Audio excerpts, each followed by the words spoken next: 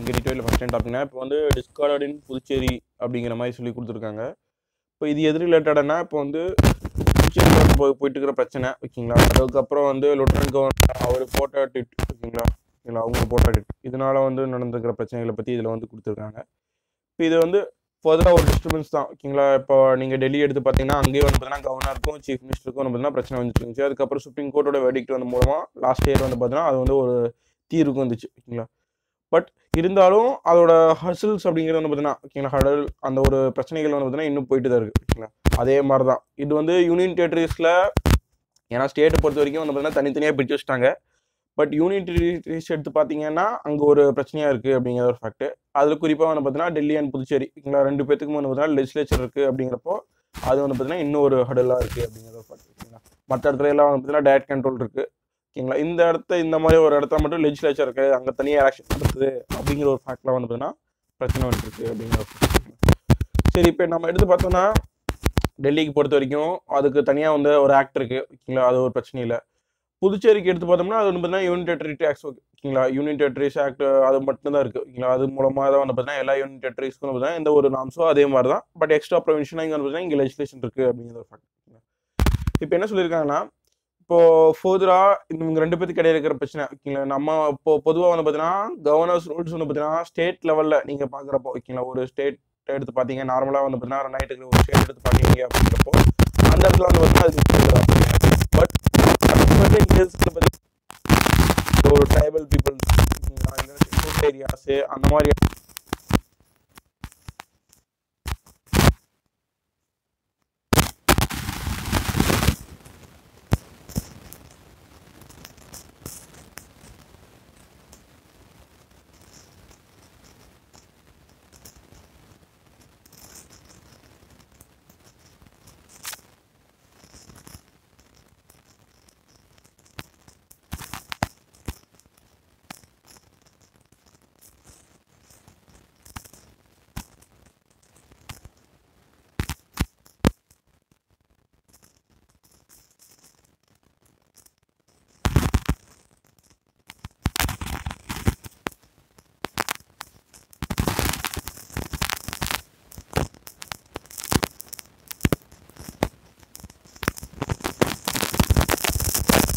ஓகேங்களா, பப்ளிக் பிளேஸில் அது மாதிரி சில வீடியோஸு அப்போ இன்னும் நிறைய வீடியோஸ் வந்து பார்த்தீங்கன்னா போயிட்டு இருந்துச்சு அப்படிங்கிற ஃபேக்ட் ஓகேங்களா. அது வந்து அவங்க சொல்கிறது வந்து பார்த்தீங்கன்னா இமீடியட் ரிலீஃப் வந்து பார்த்தீங்கன்னா தேவை ஓகேங்களா. இந்த மாதிரி நிறைய பிரச்சனைகளுக்கு வந்து பார்த்தீங்கன்னா அந்த பிரச்சனைகளோட இவங்க வந்து லிஸ்ட் போட்டு வச்சுருக்காங்க நிறைய பிரச்சனைகள், அதுக்கு வந்து பார்த்தீங்கன்னா இமீடியட்டாக ஒரு ரிலீஃப் வந்ததுன்னா கம்பல்சரி தேவை அப்படிங்கிற இவங்க சொல்லிடுறாங்க. இதுவே அவங்களோட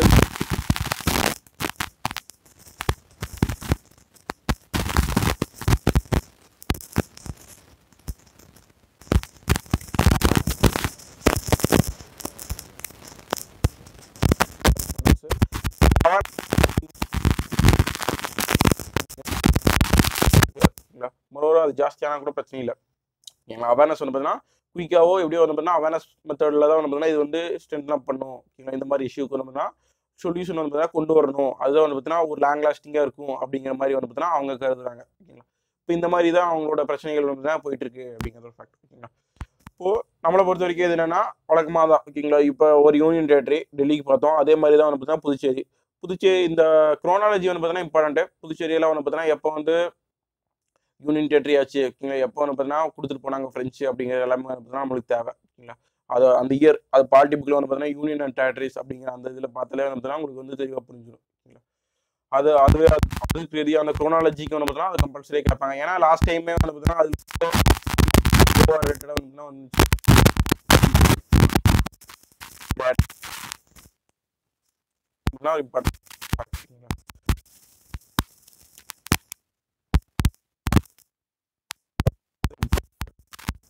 அப்போ லெஃப்டினன்ட் கவர்னர்ஸ் ரோல் பார்த்தீங்கன்னா கேள்வி போவாங்க அப்படிங்கிறத அதுக்கு ஹை லெவலில் வந்து பார்த்தீங்கன்னா மறுபடியும் ஒரு கமிட்டி வந்து பார்த்தீங்கன்னா இங்கே புதுச்சேரிக்கு வந்து பார்த்தீங்கன்னா மறுபடியும் கொண்டு வருவாங்க அப்படிங்கிறத ஒரு இஷ்யூவாக போயிட்டு இருக்கு ஓகேங்களா. அப்போது கவர்னர்ஸ் ரோலில் யூனியன் டெரிட்டரி அது வந்து பார்த்தீங்கன்னா இம்பார்ட்டன்ட் ஓகேங்களா. கவர்னர்ஸ் ரோல் அது வந்து பார்த்தீங்கன்னா ஒரு ஸ்டேட்டுக்கு அதாவது ஸ்டேட் கவர்மெண்ட்டுக்கு எப்படி இருக்குது, ஷெட்யூல்டு வேரியஸ் பிளேசஸில் வந்து பார்த்தீங்கன்னா கவர்மெண்ட்ஸ்க்கு வந்து பார்த்தீங்கன்னா எந்த ஒரு இம்பார்ட்டன்ஸ் இருக்குது, அதுக்கப்புறம் பார்த்தீங்கன்னா அட்டானமஸ் டிஸ்ட்ரிக்ட்ஸ்னு சொல்லுவாங்க ஓகேங்களா, அந்த இடத்துல. ஏன்னா சர்டன் லாஸ் வந்து பார்த்தீங்கன்னா சென்ட்ரல் லாஸ் போகிறதெல்லாம் வந்து அவங்க ஆல்டர் பண்ணிக்கலாம் இல்லை ரிப்பீல் பண்ணிக்கலாம் ஓகேங்களா, அந்த அளவுக்கு பவர்ஸ் வந்து பார்த்தீங்கன்னா அவங்ககிட்ட இருக்குது அப்படிங்கிறது ஒரு ஃபேக்ட் ஓகேங்களா. அதுக்கப்புறம் யூனியன் டெரிட்டரிஸ், இந்த ஒரு ஸ்டேஜஸ்லையும் வந்து பார்த்தீங்கன்னா கவர்னர்ஸோட ரோல் வந்து பார்த்தீங்கன்னா ஒரு பில்லுக்கு வந்து பார்த்தீங்கன்னா எப்படி போகுது, ஒரு சர்டன் ஆக்டுக்கு வந்து பார்த்தீங்கன்னா அவங்களுக்கு எந்த ஒரு ப்ரொவிஷன் இருக்குது அப்படிங்கிறது எல்லாமே வந்து பார்த்தீங்கன்னா உங்களுக்கு தேவை. அதுக்கடுத்து வந்து பார்த்தீங்கன்னா நாட் வித்தவுட் அன் எக்ஸ்பிளனேஷன் அப்படின்னு சொல்லி கொடுத்துருக்காங்க. வந்து நாட் வித்தவுட் அன் எக்ஸ்பிளனேஷன் இது ரிலேட்டட்னா இது வந்து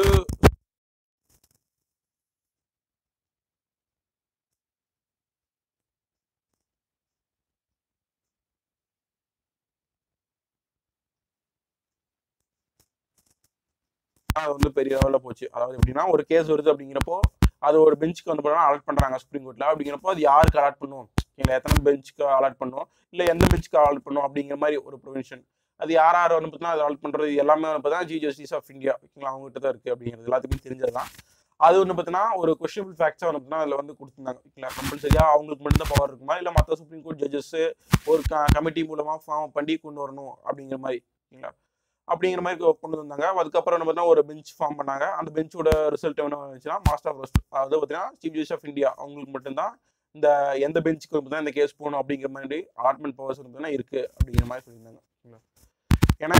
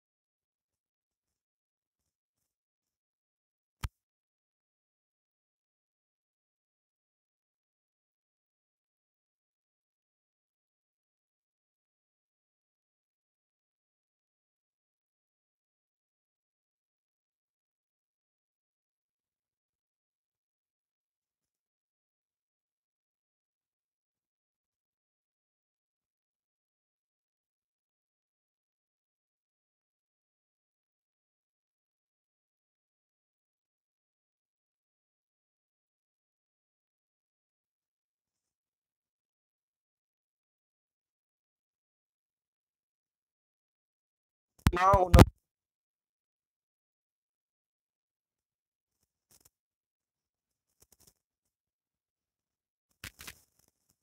நான்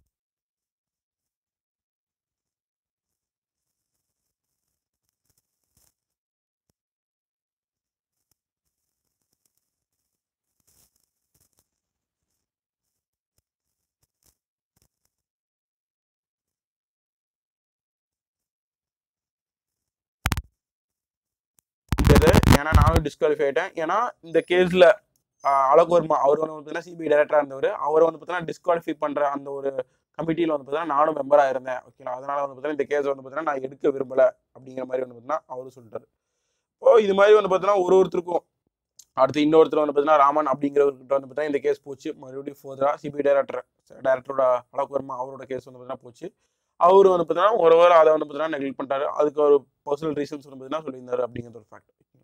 இப்போ இந்த மாதிரி ஒரு ஜட்ஜ் இருக்காரு அப்படிங்கிற ஒரு சுச்சுவேஷன்ல அவங்க வந்து பார்த்தீங்கன்னா இண்டிபெண்டா ஓகேங்களா, இண்டிபெண்டன்சி வந்து பார்த்தீங்கன்னா ஜட்ஜஸ்க்கு வந்து ரொம்ப இம்பார்ட்டன்ட்டு ஓகேங்களா. அது மட்டும் இல்லாமல் அவர் எந்த ஒரு சார்புடையதாகவும் இருக்கக்கூடாது அப்படிங்கிற மாதிரி நிறைய ஃபேக்ட்ஸ் இருக்கு ஓகேங்களா. இப்போ இந்த மாதிரி ஒரு சுச்சுவேஷன்ல அவங்களுக்கு வந்து பார்த்தீங்கன்னா நலிஃபை பண்றதுக்கு வந்து பார்த்தீங்கன்னா பவர்ஸ், அந்த கேஸ் வந்து நான் எடுத்துக்க மாட்டேன் அப்படிங்கிற சொல்றது. பட் அது எதுவுமே ரிட்டர்ன் கிடையாது. அதாவது பார்த்தீங்கன்னா நான் வந்து சிபிஐ கமிட்டியில் வந்து பார்த்தீங்கன்னா இருந்தேன், சிபிஐ அப்பாயின்மெண்ட் கமிட்டியில் நான் இருந்தேன் அப்படிங்கிற மாதிரி ஒரு ரிட்டர்ன் ஸ்டேட்மெண்ட்லாம் கிடையாது. மொரோவர் அவங்க வாசிப்பாங்க ஓகேங்களா. இந்த கேஸோட டீட்டெயில்ஸ் வந்து பார்த்தீங்கன்னா வாசி பார்த்து இது ரிலேட்டடான கேஸ் இது என்னால் எடுத்துக்க முடியாது அப்படின்னு சொல்லிட்டு வந்து பார்த்தீங்கன்னா ஃபைல் வச்சிருவாங்க ஓகேங்களா. மற்றபடி அங்கே அந்த எந்த ஒரு இடத்துலையும் வந்து பார்த்தீங்கன்னா ரிட்டர்ன்டா நான் இந்த ஒரு ரீசனுக்காக தான் இப்படி வந்து பார்த்தீங்கன்னா மாறினேன் அப்படிங்கிற மாதிரி ஒரு ரிட்டர்ன் ரீசன் வந்து பார்த்தீங்கன்னா கிடையாது. இது வந்து பார்த்தீங்கன்னா ஒரு டிஃபெக்ட்ஸாக இருக்குது. மொரோவர் எல்லாருமே வந்து பார்த்தீங்கன்னா இனிமேல் ரிட்டர்ன் ரீசன்ஸ் வந்து பார்த்தீங்கன்னா கொடுக்கணும் அப்படிங்கிற மாதிரி இந்த டீட்டெயில் வந்து கொடுத்துருக்காங்க ஓகேங்களா. இப்போ இதுதான் நம்மளுக்கு வந்து பார்த்தீங்கன்னா இதுலேருந்து இந்த எடிட்டோரியல் ஒன்று இன்னொரு தெரிய வருதுன்னா, இப்போ ஒரு ஜட்ஜுக்கு வந்து அந்த கேஸ் எடுக்கலாமா வேண்டாமா அப்படிங்கிறதுக்கு வந்து பார்த்தீங்கன்னா பவர் அவங்ககிட்டயே இருக்குது கரண்ட்டில். கரண்ட்டில் வந்து பார்த்தீங்கன்னா அவங்ககிட்டயே பவர் இருக்குது அப்படிங்கிறது வந்து பார்த்தீங்கன்னா ஒரு ஃபேக்ட். அதை வந்து தெரிஞ்சு வச்சுங்க. ஒரு டேரெக்டாக கூட வந்து பார்த்தீங்கன்னா அப்படியே வந்து பார்த்தீங்கன்னா கொஷின்ஸில் வந்து பார்த்தீங்கன்னா இதை வந்து கேட்கலாம் அப்படிங்கிறதா. இது வந்து சுப்ரீம் கோர்ட்டுக்கு மட்டும் கிடையாது, ஹைகோர்ட்ஸ். நீங்கள் இப்போ குஜராத் ஹைகோர்ட்ஸ் எடுத்து பார்த்தீங்கன்னா அங்கேயும் வந்து பார்த்தீங்கன்னா கொடுத்துருக்காங்க. அங்கேயும் வந்து பார்த்தீங்கன்னா 2 கேசஸ்க்கு ஓகேங்க, கான்ட்ரவர்சியல் கேசஸ்க்கு வந்து பார்த்தீங்கன்னா வந்துருந்துச்சு. அப்போ கூட வந்து பார்த்தீங்கன்னா இவங்க வந்து எடுக்க மாட்டேன் அப்படின்னு சொல்லிட்டு வந்து பார்த்தீங்கன்னா நாட் பிஃபோர் மீ அப்படின்னு சொல்லிட்டு 2 ஜட்ஜஸ் சொன்னதாக சொல்லியிருக்காங்க. இது வந்து வாலண்டியராக வந்து அந்த ஜட்ஜே சொல்கிறது.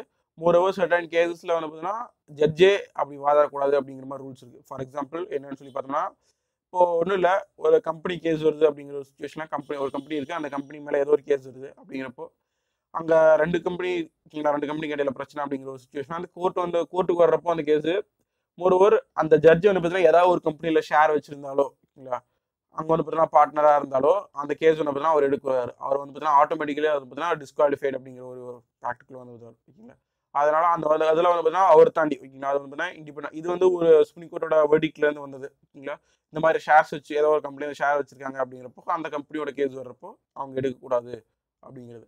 இதெல்லாம் வந்து பார்த்தீங்கன்னா ஆட்டோமேட்டிக் ரூட்டில் போகிறது. பட் மோரோவர் அதுலலாம் வந்து ஈஸியாக தெரிய வரும். ஓகேங்களா, பட் இந்த மாதிரி ஒரு இடத்துல நான் இந்த கேஸ் எடுக்க மாட்டேன் அப்படிங்கிற மாதிரி சர்டன் பர்சனல் ரீசன்ஸ் ஆகட்டும், இல்லை வந்து பார்த்தீங்கன்னா அவங்களோட டிஸ்குவாலிஃபிகேஷன் வந்து பார்த்தீங்கன்னா அவங்க கொடுக்குற ரீசனபிள்ஸ், இது எதுவுமே வந்து பார்த்தீங்கன்னா ஃபுல் ஃப்ளெஜ்டாக வந்து பார்த்தீங்கன்னா ஒரு ரிட்டன் ஸ்டேட்மெண்ட் இல்லை அப்படிங்கிறது ஒரு ஃபேக்ட். ஓகேங்களா, இப்போ இது ரீதியாக நீங்கள் எடுத்து பார்த்தீங்கன்னா ஆட்டோனமி. ஓகேங்களா, நீங்கள் ஜுடிஷியரிக்கு வந்து பார்த்தீங்கன்னா ஒரு பெரிய லெவலில் ஆட்டோனமி இருக்குது இந்தியா பொறுத்த வரைக்கும். ஓகேங்களா, நீங்கள் ஃபர்தராக இப்போ இன்டிகிரேட்டட் ஜுடிஷியரி அப்படிங்கிறப்போ இதோட ஆட்டோனமி வந்து பார்த்தீங்கன்னா ஒரு மேக்ஸிமைஸ்டாக இருக்குது. ஓகேங்களா, நீங்கள் ஃபர்தராக எடுத்து பார்க்குறப்போ யூஎஸ் மாதிரி கிடையாமல் ஓகேங்களா பிரிட்டன் மாதிரி இல்லாமல் ஒரு ஸ்டேஜஸில் இருக்குது அப்படிங்கிறப்போ இந்த மாதிரி ஒரு கேசஸ் ஓகேங்களா, இந்த மாதிரி ஒரு ஆர்டர்ஸ் இதுக்கு வந்து பார்த்தீங்கன்னா ஒரு டெஃபினேஷன் வியூஸ் இருந்ததுன்னா கம்பல்சரி தேவை. ஒரு சுப்ரீம் கோர்ட் கமிட்டி வந்து பார்த்தீங்கன்னா ஃபார்ம் பண்ணி அவங்க தன்னைத்தானே டிஸ்குவாலிஃபை பண்ணுறதுக்கு வந்து பார்த்தீங்கன்னா ஏதாச்சும் ஒரு அந்த ரீசனபிள் ஃபேக்ட்ஸ் ஓகேங்களா அதெல்லாம் வந்து பார்த்தீங்கன்னா பொருந்துற மாதிரி வந்து பார்த்தீங்கன்னா ஃபார்மாலிட்டிஸ் கொண்டு வரணும் அப்படிங்கிறக்காக வந்து தான் இந்த எடிட்டோரியல் வந்து கொடுத்துருக்காங்க.